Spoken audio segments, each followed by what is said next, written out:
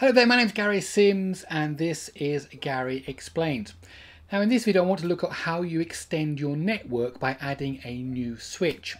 Now I'm thinking that you've probably got some kind of router which maybe provides Wi-Fi, maybe has a few Ethernet ports from your internet service provider. And maybe you've used up those ports and you need some more. This video is about how you add another switch to your network so you can connect more things with the wired connections to your network. Now this is really aimed at people who have little or no networking experience. If you've already done this kind of thing, if you know how to add more switches and things, then this video isn't for you.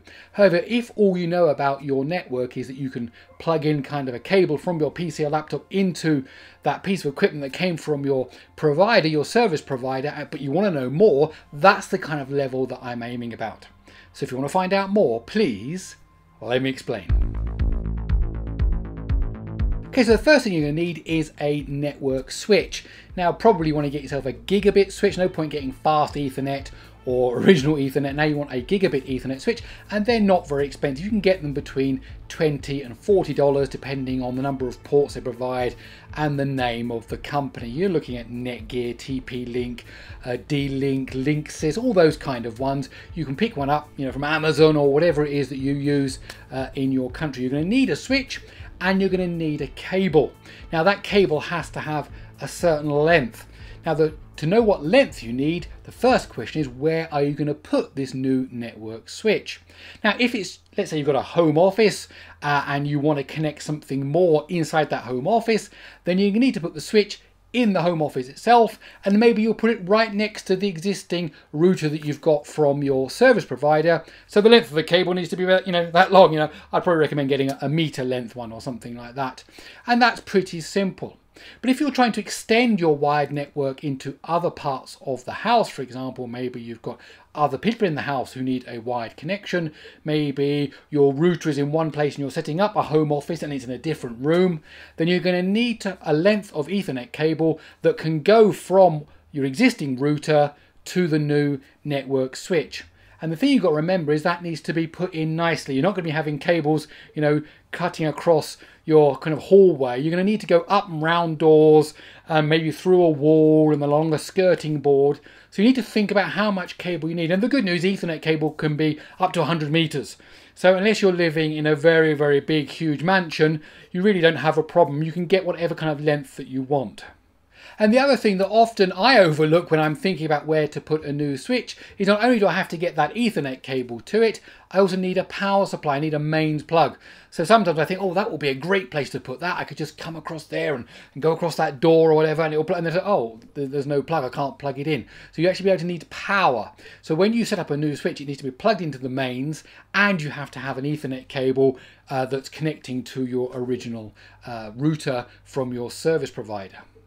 Now once you've chosen where you're going to put it, it's near the mains, and you've found a way that you can wire through your building to that particular point, you need to do the wiring, and then one end of course needs to be connected into the new switch that you've bought. Now in the old days it was important first of all which port you plugged it into, and also you had to have a special type of cable, because actually technically when you're connecting two pieces of network equipment together, there needs to be kind of a crossover, so the transmit and the receive are the transmit and receive on the other side, so things have to get crossed. But nowadays that's basically always auto sensing. So the switch goes, oh, I see what's going on here, you've connected me up to another switch, I'll switch internally the right cables over, and it does that. So basically any kind of equipment you buy nowadays will know that. And also it used to be that one port might be dedicated for uplinking or downlinking to other parts of a network, so you have to be careful. Nowadays again you can put it in any port you like. If you wanted to kind of be a bit OCD about it, you could use kind of like the last port on your router that you've got from your service provider, port 5, port 8, whatever it is, and then you could use port 1 on the other one, so you kind of got this daisy chaining idea, but in reality it doesn't really matter.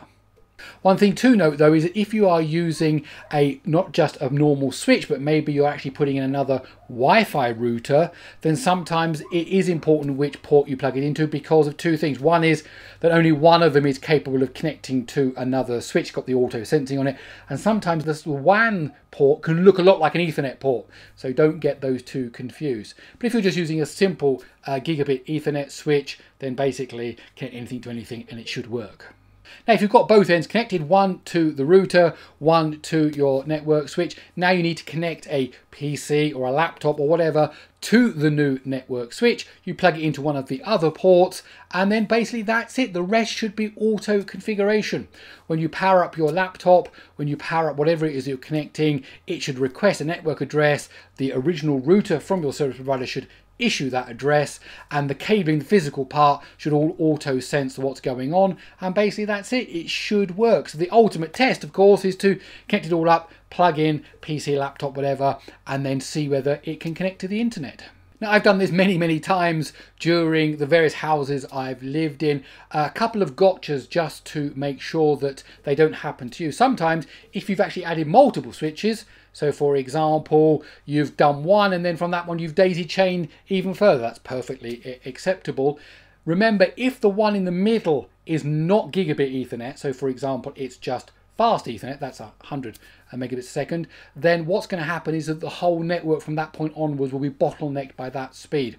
I've actually had that. I kind of picked one up quickly, connected it all up, and went, great, now I've got these extra ports, I can do the other things, and then it wasn't as fast as I was thinking, and that's because it wasn't actually, it was it wasn't Gigabit Ethernet. So just be careful, the bottleneck is going to be the slowest part of your network. And the other thing is, not all Ethernet cards are gigabit. Now, when I'm saying that, I'm probably talking about maybe if you've got, older Raspberry Pis or an older PC. Sometimes a smart television won't have Gigabit Ethernet, more likely to be fast Ethernet. So again, remember that unless everything is gigabit, then there are going to be points where you aren't getting the same speed. You just need to think about that. Oh, actually that's why, because that's actually only 100 megabits a second or whatever. So just think about that. And really that's about it. Now, it sounds pretty simple because it is pretty simple. Extending your network with a wired connection is not that hard at all.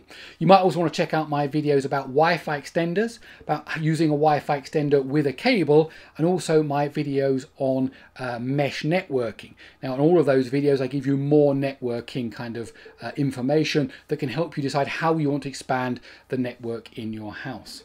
Okay, that's about it. My name's Gary Sims. This is Gary Explains. I really hope you enjoyed this video. If you did, please do give it a thumbs up. Also, don't forget you can subscribe to the channel by hitting the subscribe button. You can also follow me on Twitter at Gary Explains, and I also have a monthly newsletter. Go to GaryExplains.com, type in your email address, no spam, but you will get the newsletter. Okay, that's it. I'll see you in the next one.